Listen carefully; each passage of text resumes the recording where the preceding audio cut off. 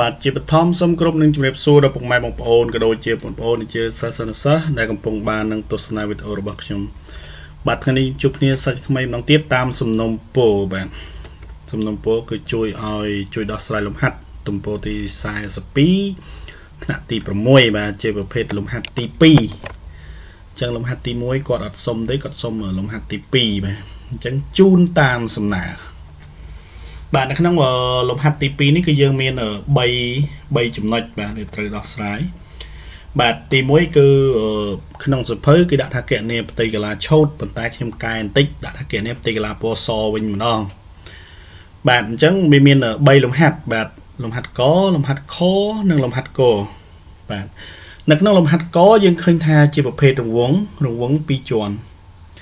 បាទរង្វង់ក្នុងមួយដែលមានកម្ម8ម៉ែត្រនិងរង្វង់ធំនេះគឺមានកម្ម12ម៉ែត្រអញ្ចឹងយើងគណនាផ្ទៃកន្លាពណ៌សមួយនេះ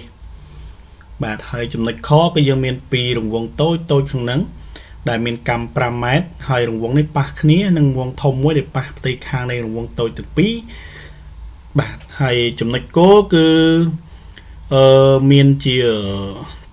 ការ៉េមួយដែលមានរង្វង់ក្នុងហ្នឹងប៉ះផ្ទៃខាងបាទនេះរៀងលើសបន្តិចបាទអញ្ចឹងអធិស្ឋានផង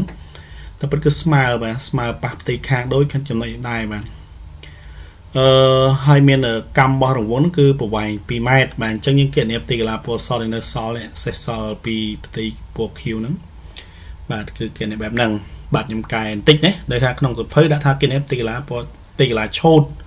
អញ្ចឹងឥឡូវកែទៅដាក់ថាផ្ទៃកន្លាពណ៌សប៉ុន្តែរូបភាពគឺតែមួយហើយ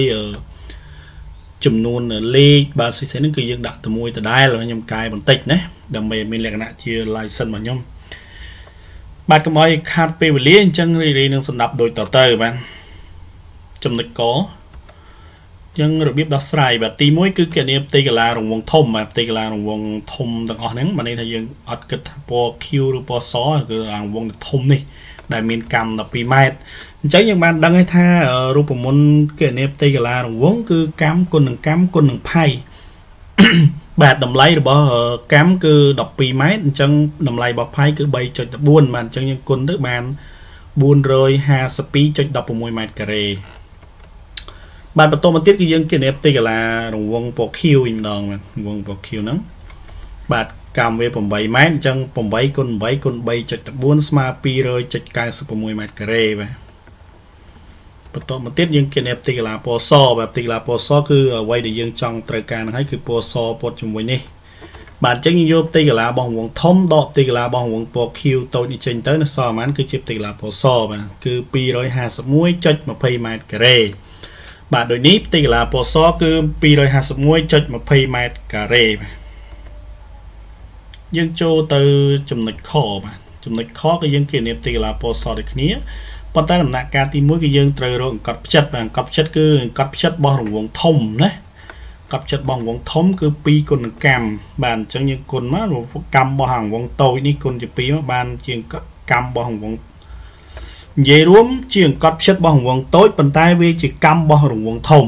បាទអញ្ចឹងយើងបាន10ម៉ែត្រអញ្ចឹង10ម៉ែត្រគឺជាកម្មរបស់រង្វង់ធំប៉ុន្តែវាជាអង្កត់ផ្ចិតរបស់រង្វង់តូចបន្តមកទៀតយើងរកផ្ទៃកន្លារបស់រង្វង់ធំផ្ទៃកន្លារបស់រង្វង់ធំគឺកម្មគុណនឹងកម្មគុណនឹងផៃបាន 314 ម៉ែត្រការ៉េ314 ម៉ែត្រការ៉េគឺផ្ទៃកន្លាទាំងអស់នេះបាទបន្តទៀតរកផ្ទៃកន្លារង្វង់តូចទាំងពីរបាទផ្ទៃកន្លារង្វង់តូចយើងឃើញកម្មវា5ម៉ែត្រអញ្ចឹង5គុណនឹង5គុណ 3.14 គុណនឹង2តែម្ដងដើម្បីយើងឃើញផ្ទៃកន្លាទាំងពីរអញ្ចឹងយើងបាន 157 ម៉ែត្រការ៉េបាទបន្ទាប់មកគឺយើងរកផ្ទៃកន្លាបាទផ្ទៃកន្លាពណ៌សផ្ទៃកន្លានៅសេសសល់នេះបាទផ្ទៃកន្លាសេសសល់ពណ៌សនេះអញ្ចឹងយើងយកផ្ទៃកន្លាធំទាំងអស់គឺ 314 ម៉ែត្រការ៉េហ្នឹងដកផ្ទៃកន្លាតូច 157អញ្ចឹងលទ្ធផលនៅសល់ 157 ម៉ែត្រការ៉េបាទអញ្ចឹងផ្ទៃកន្លាពណ៌សដែលយើងត្រូវការគឺ 157 ម៉ែត្រការ៉េចំណុចទី3បាទចំណុចគោលបាទយើងឃើញថាយើងមានការ៉េមួយដែលមានជ្រុងសងខាងនៃរង្វង់នេះប៉ះអញ្ចឹងយើងរកប្រវែងជ្រុងការ៉េបាទប្រវែងជ្រុងការ៉េវាគឺជាអង្កត់ផ្ចិតរបស់រង្វង់អញ្ចឹង2គុណកម្មអញ្ចឹង2គុណ2បាន4ម៉ែត្របាទតមករកផ្ទៃកន្លាការ៉េបាទផ្ទៃកន្លាការ៉េជ្រុងគុណនឹងជ្រុងបាទអញ្ចឹង4គុណ4ដល់16ម៉ែត្រការ៉េ ទីកន្លងរង្វង់បាទទីកន្លងរង្វង់2 គុណនឹង 2 គុណនឹង 3.14 ស្មើ 12.56 ម៉ែត្រការ៉េបាទអញ្ចឹង 12.56 ម៉ែត្រការ៉េគឺជាទីកន្លងរបស់រង្វង់មួយនេះអញ្ចឹងយើងត្រូវការគឺយើងរកទីកន្លងនៃសល់ពណ៌សឈូតជ្រុងនេះ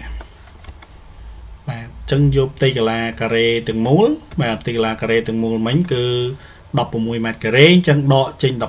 12.56 ស្មើនឹង 3.44 ម៉ែត្រការ៉េបាទ